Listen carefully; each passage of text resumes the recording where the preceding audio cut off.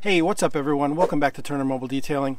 Today we're going to be doing a quick review of the Last Soap. Now I know you've seen some of my other videos where we featured the Last Soap, such as the auto detailing music video that can be seen right here. But today we're going to see just how much protection this stuff really leaves behind. It's an SiO2 based soap and it claims to leave SiO2 layer or ceramic layer behind on the paint, leaving some form of protection either on bare paint or on a previously ceramic coated vehicle. Now I contacted the Last Coat directly and asked them how much SiO2 was actually in this stuff, and they told me about 3%. So in a soap especially that we rinse off at the end of the wash process, I'm not sure how much 3% is really going to get us as far as protection, but we're going to find out. We're going to test the water behavior during our rinse and after we dry the car. So the directions say, for best results, follow the directions below. For hand use, pour 1 to 3 ounces of the Last Soap into a 5-gallon pail. Use water pressure to create suds. Wash the entire surface with a microfiber or synthetic wool wash mitt. Now it says 1 to 3 ounces per 5 gallons.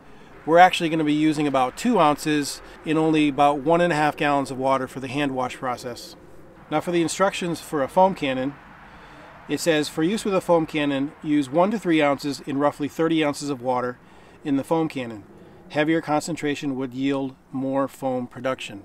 Now we're going to be using a 32-ounce foam cannon, and I put about 6 ounces, so that's about double what they recommend. Now I want to give this stuff the best chance it possibly can to bond to the surface, so I'm going at high dilution ratios.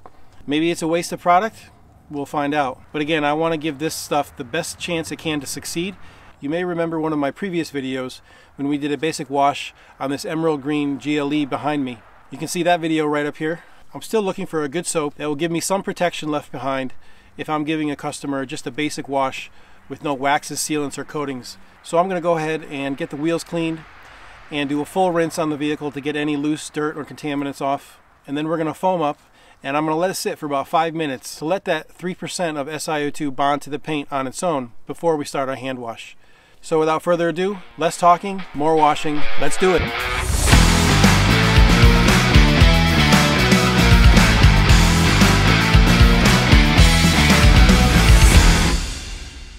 Okay, so now that we've got the car initially rinsed down, the wheels cleaned, it's time to lay down a nice thick layer of foam using the Last Soap. So again, I've got about 6 ounces of product mixed into a 32-ounce foam cannon here, so let's do it.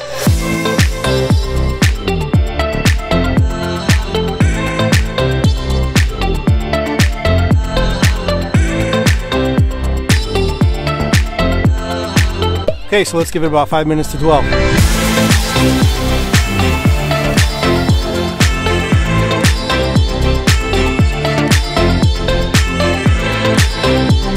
Okay, it's time to rinse her down.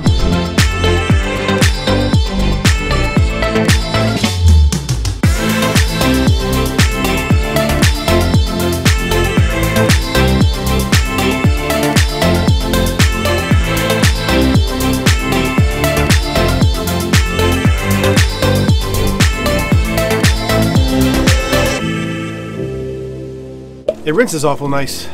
Although I didn't get as thick a foam out of this stuff that I normally get. I don't know what it is. Maybe it's the temperature. It's only about 38 degrees today. Even out of my electric pressure washer, I can usually get better foam than that. Maybe the dilution ratio is too high for foam. But that defies all conventional logic, because the more soap you put in, the denser and the better the foam you're supposed to get. So, I don't know. What I do know is I'm going to put some more foam on it, and then we're going to do a contact wash.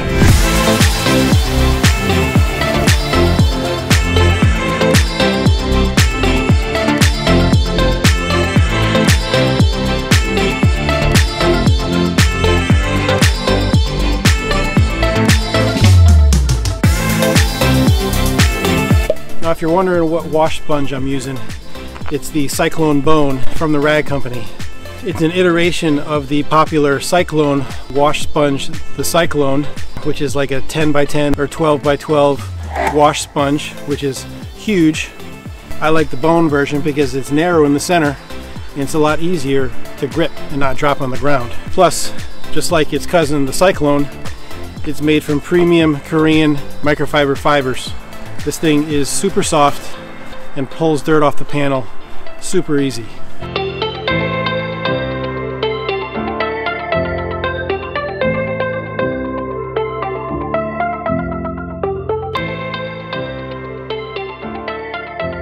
Okay, so it's the moment of truth. We're gonna rinse her down and see what kind of water behavior we get. Maybe we get beading, maybe we get some sheeting, maybe we get both. Let's find out. Now before we do our final rinse down, something that I forgot to mention earlier, and that's pretty important, is that this vehicle has absolutely no protection on it. No wax, no sealant, no ceramic coating, so it's just bare paint. So whatever water behavior we see from the soap, we can be sure that it's from the soap, not from any pre-existing coating, sealant, or wax.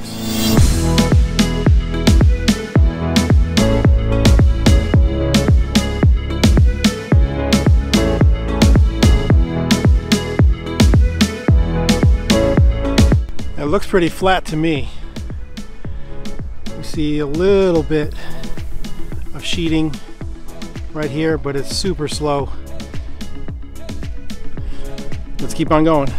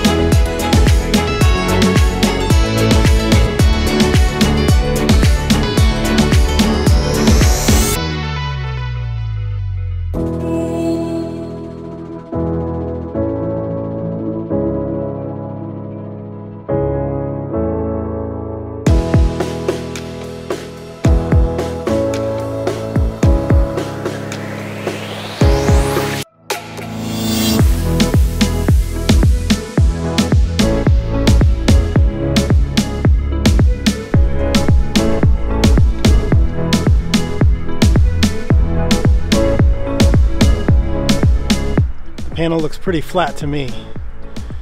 Really no water behavior to speak of. A little bit along here on the edges of the panels. But again, we could probably easily attribute that to just normal water runoff behavior.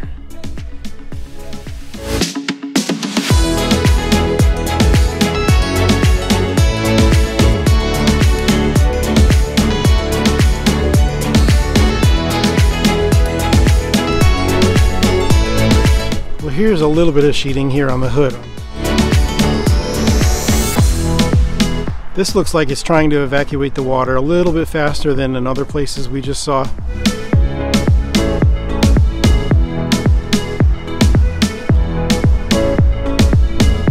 That's a good sign.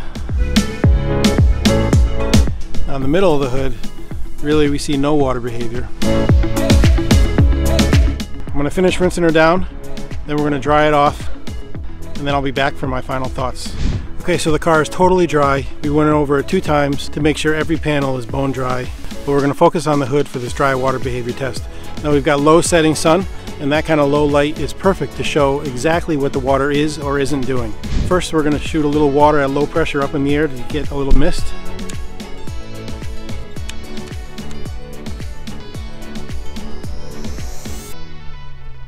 If you can see that on the panel, they're almost too small to tell. Let's shoot a little bit more.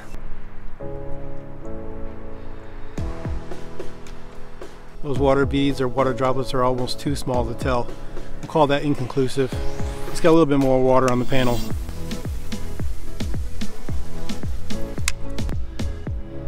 And there you have it. Those aren't the tightest water beads in the world. It's not the highest contact angle, but they are water beads. Now let's see what it does with a little bit more pressure.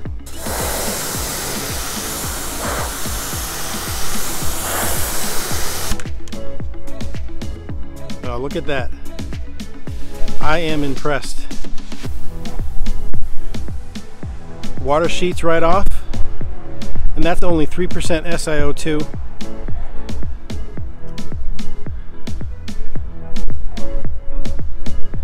The last coat, I am thoroughly impressed.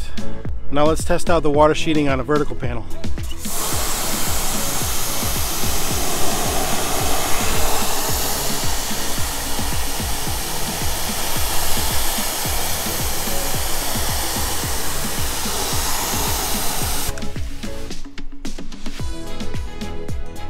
And there you have it, folks. that is the last soap from the last coat. Again, they're not the tightest beads, but I'll be darned if that water doesn't sheet off right quick with just the soap. In my opinion, this was a very successful water test. Okay, time for our final thoughts. As you can see from the process, we thoroughly saturated the vehicle, every panel, including glass, everything, every nook and cranny with the last soap. Let's count how many times we laid down the soap.